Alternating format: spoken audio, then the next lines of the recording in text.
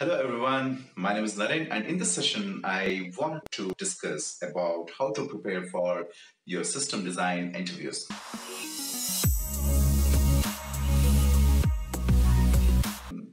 Before starting that, I have a small message also. I know I was not active on YouTube from a couple of months. I was not able to upload new videos. I was not able to reply to your messages on YouTube comment and also in LinkedIn, and I'm really sorry about that. And I'm really thankful for all the support. The reason why I was not active on YouTube is because I was looking for better opportunities, not just in India, but outside India as well. And it took me a lot of time, or it took me a while to finish off all of that. Unlike in India, the interview process outside India is a little bit, it takes more time than expected. It took a couple of months actually, and it was a great experience. I think now I have fair share of interview experiences. I think for this video, it is going to add a lot of value because I had so many programming interviews and I had so many system design interviews. Some of them were on site, some of them were online. So I think I'm going to add all of the information which I actually learned and experienced in the interviews to this video. So I guess it will better help you guys.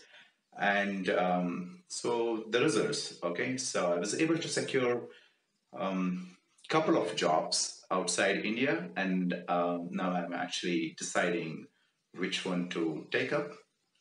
If you guys are really interested in knowing how to get a job outside India, and if you really want to, so please leave a comment.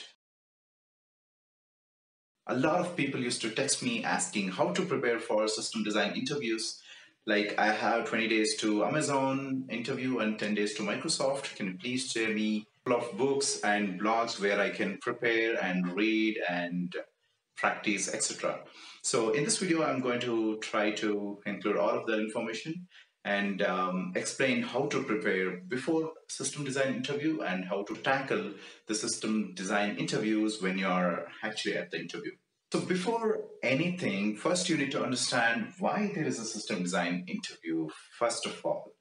The answer to this question is this. Basically, there are so many points, but these are the three important points to remember why there is a system design interview. First, the interviewer is basically assessing your technical ability to lead a team. This is most likely the possible case, but not for all the roles. But there are possibilities that you might need to guide a couple of juniors or colleagues on how to solve a problem and how to design a thing or how to implement something, or what is the right decision or right choice to use what technology for what problem, like that, right? So you need to have a technical ability to lead a team.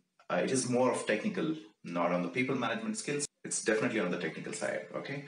And the second thing is problem solving itself. And the third thing is your design skills. The important thing you need to also understand here is, if you are like 1 to 3 years of experience, something around it, they're most likely that you will not have system design interviews in your interviews.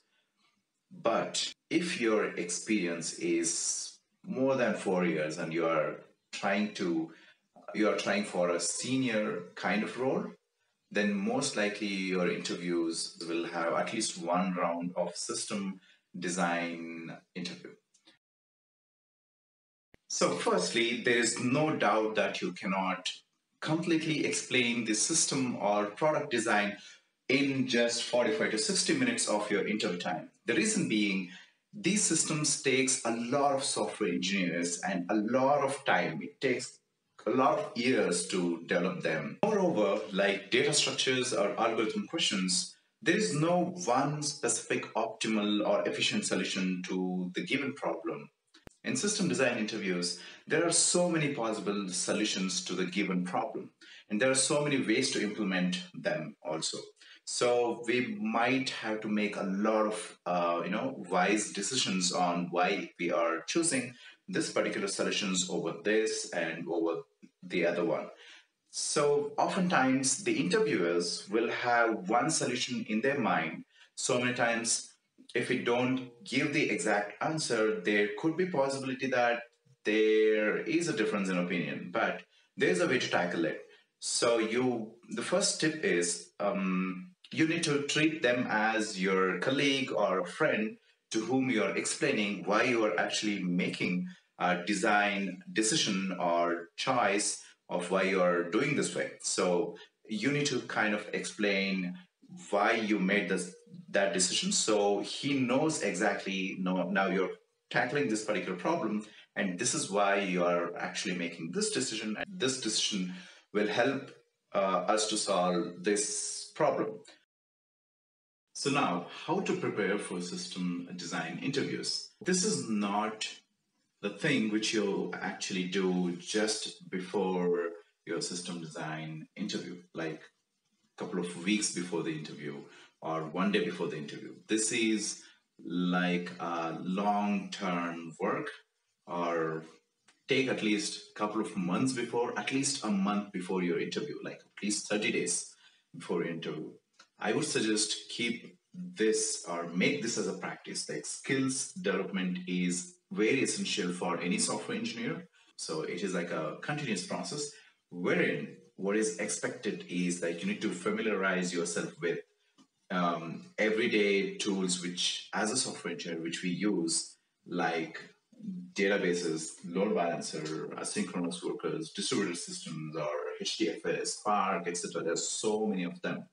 It is expected for me to know how the systems work and how to use the systems in my projects. That is like a very high level thing. Like you know how to use a DB, you know how to write a query in any RDBMS or anything like that, or you know how to configure load balancer, or you know how to use HDFS or Spark. But it is also expected you to learn the pros and cons of using these systems. So there is Flink and there is Spark, there is Kafka Streams, there is a lot of streaming technology, but you need to know what is the right time or the place where you need to use Spark, or where you need to use Kafka Streams, or when you need to use Python-based celery distributed workers. So you need to have a complete understanding of when to use which system. This is not just about when and how to use the system. It is also expected you to learn the internal working of all of these systems. That way, you know a lot of designs, right? Say, for example, if you know how the RDBMS works, you know exactly how databases are designed. You don't need to go to the code or very in depth to understand how they work. You just need to know their design or its software architecture, different components, how they interact with each other, or different algorithms which is used in that system. So that way you kind of know the internal working of that system. And when you actually use those systems in your project, you will have better or thorough understanding of what actually happens inside so you can make better decisions. Say, for example, if you know how HDFS work, it's Hadoop distributed file system, right? And it is very cool concept. I mean, if you go and read it, there is a lot about name node, data node, and a lot of things happens. You need to understand the internals of HDFS, not just how to use it. Okay, so I'll just give you one example, right? In my couple of months before, in one of my interview, I was asked to, design just a service which basically saves the thumbnails for the image store. Or I was asked to basically to design a scalable distributed image store. That's a storage system where you need to design it to store a lot of images and thumbnails.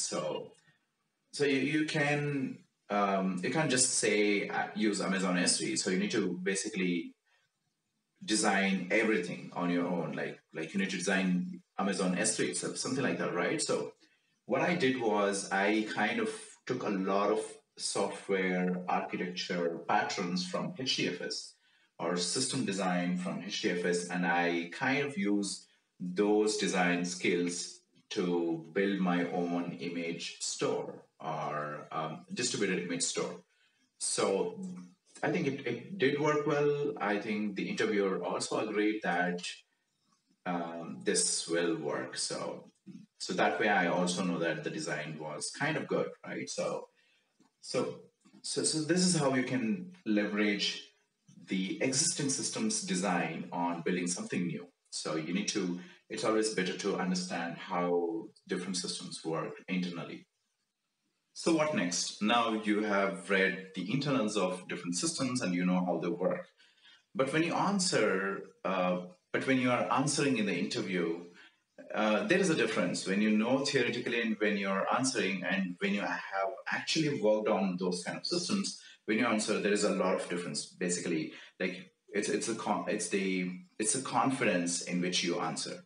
That actually the interviewer will definitely get to know whether you know just by theoretically or whether have you really worked on those kind of systems. So it is always advised to start, getting your hands dirtier um, by working on a lot of these kind of distributed system. If not like a large distributed system, start with small distributed systems. There are different approaches to tackle that also.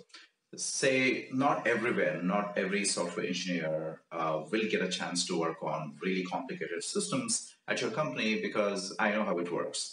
Um, you might be just writing APIs, from 4 to 6 years, and you have never really worked on distributed systems.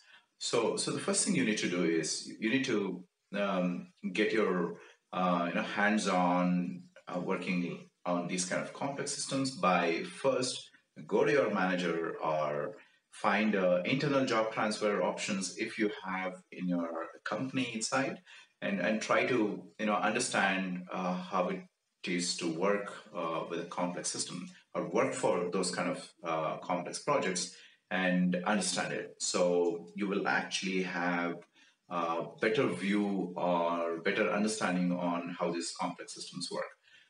So if you are not able to find internal, complex project to work in your company, there are other ways. Like, so you can always contribute to open source projects. There are a lot of Apache projects, um, so where you can go and contribute. Before you actually start contributing or writing the code, you will need to definitely understand about the projects in and out, and then only you can commit code to those repository, and that's good because you are completely understanding one product and you are basically contributing to open source, and these contributions will be very big plus points in your upcoming interviews. Or just mention these things, that you are actually contributing the code to open source, so X project, project X or something. Just mention that in your resume. It is going to add a lot of brownie points to your profile. What are the other ways you can actually develop your skills? So system design is not just designing something. It's also about, you need to consider a lot of things. Like, you need to make sure that your system is reliable, scalable, durable, and you also need to foresee a lot of problems that system will develop or will have. Just to give an example, is there any single point of failure, or is there any place where things might break at some different situations like that? So you need to understand. You need to get that skill of foreseeing the problems your system might have in future.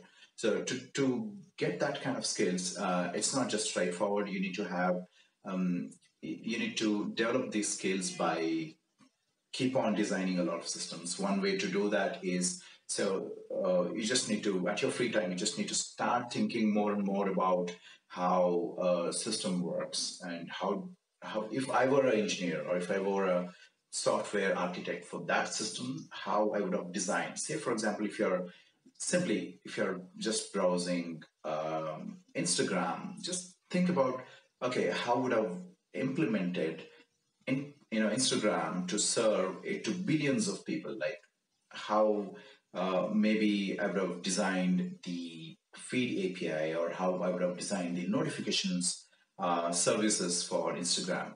Um, think about it. Try your system design on a paper or on a board.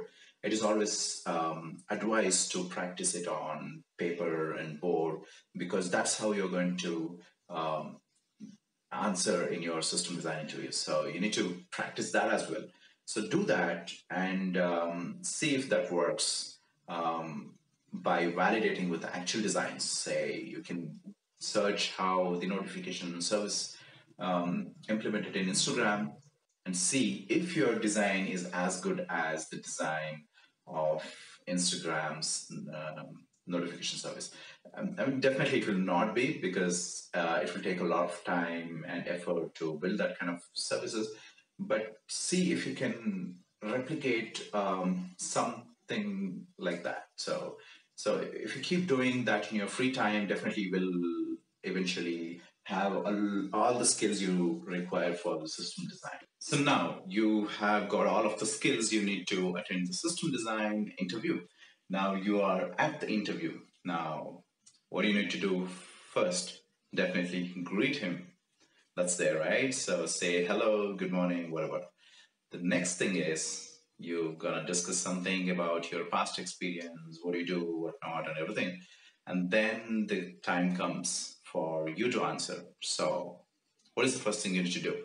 The first thing is understanding the goal of the system. So, suppose if you're asked to design a system, now what you need to do is, if you are already familiar with that system, then you will know definitely the goal of the system. The goal of the Uber is to book a cab, no matter where person who books is, no matter where the cab is. Seamlessly, you need to meet the supply and demand and get a cab assigned to a customer and billing service and everything. Basically, you know how Uber works and what are the features Uber supports. So you already know the goal of the system, but sometimes it might happen so that the system, what you're supposed to design, you don't know exactly what that means. In that case, you need to make some assumption based on the question itself and bring a lot of clarification questions to the interviewer. Basically, it should clear all of your doubts about the goal of the system itself.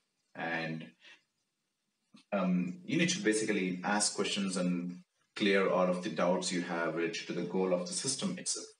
A good clarification question will definitely help you to understand the scope of the design, okay? And then actually clarifies the expectation of the interviewers also, and then helps you to understand the bottlenecks in the system also. Like if you're asking too many questions, don't think that, okay, interview will have a negative marks for that or something like that. That doesn't happen. The more questions you ask, it's always good. The good questions you ask, there are possibilities that the interviewer might think, okay, he's able to foresee a lot of different kind of potential use cases or problems or whatnot. Basically, your questions, if your questions are very good, it's always a plus point. Don't be shy to ask questions, because if you don't really understand the goal of the system, then your system design is not going to be that good, because it's not going to cover all of the scenarios, all of the things which it really needed. Okay. Now, what is the second step in system design interview you need to remember? So the second step is establishing the scope. Once you understand the goal of the system, now you need to establish the scope of the system to the interviewer.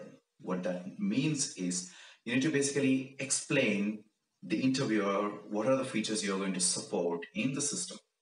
For example, now you might be planning to build a system which supports 1 million users. You need to basically mention that to the interviewer. or if you are going to support the users from all over the world, they need to mention that. I mean, it's just an example I gave. Basically, these are the features you're going to add or incorporate in your system. So, in the end of this step, you and your interviewer basically have an understanding of what are the features will be included in your system design. If your interviewer wants more features to be added or some features to be not be added, then he will basically update you. You just need to update your understanding or your system design to incorporate only those features. So what's next? In third step, basically design for scale. In this step, there two things can happen, or the interview can go in two different directions. The interviewer might tell you, okay, just design the system for all the features you just mentioned. So just that. Basically, you start working on the system design. Um, and remember that I told you to keep talking, basically, like why you're choosing this, if the interviewer is also looking at what you're doing. I mean, otherwise, basically, you just need to work out the system and then basically you're going to explain it later. Or if he's very interactive, maybe you can keep explaining why are you doing this, that, etc. So the other direction in which the interview might go is, now the interviewer might ask you to build the system just for a couple of users. Say something like build Uber only for 1,000 users. Now, how are you going to build it? Definitely the system will be very lightweight and very, easy one, right? So you basically build it. And then you basically explain it to the interviewer, and he might have a lot of questions around it. He might ask you what are the single point of failures, what are the scalable issues, and etc etc. Now he might ask you to scale the existing system to support maybe like 10,000 users. Now the same system might won't work or might work. It depends on what kind of how you have built basically. Or later he might ask you to design or change the existing system to support maybe like 1 lakh users or 1 million users. You never know. So that's how the interview might go. In this step, the interviewer will keep on observing how you are basically how well you're basically identify the potential bottlenecks or potential scalable issue or potential places where your system might break completely, and then how you're actually designing those services, how you're basically solving those services, and that's where you will be evaluated. Then basically when you scale the system to support high number of users, you will have to identify all the bottlenecks, or you will have to carefully scale the system so there are no potential issues in your system. So the next step is end-to-end explanation of the system you have designed. So this could have either been happened earlier itself while you're designing on the fly. If your interview took a different direction of progressive scaling solutions, then maybe you have already explained. If not, if you just finished your system design, you just need to start explaining how your system functions. So there are different approaches there as well. Basically, you need to explain from the user perspective. Basically, if it is Uber, basically how or what happens when a user tries to book a cab. Basically, start from that flow and then explain how different services, the messages will flow, or the data flows through different services, and how a cab is booked for a customer. So that's one way to touch up on all the different scenarios, and then you can basically take up individual services where you need to basically prioritize what service is very important, because you only have limited time. You can't just basically keep on explaining everything. So you need to concentrate on the very important service in that system, And also make sure that you pick a service which you are very confident on, or if you have a lot of new ideas on which where you can impress the interviewer, pick that one first, and then start explaining. Most likely, the interviewer will ask a couple of follow-up questions, and then you start answering them, just like that. Okay. So this step is basically explaining the algorithms and data structure you basically use in your system. So this is kind of optional. It depends on what system you are building.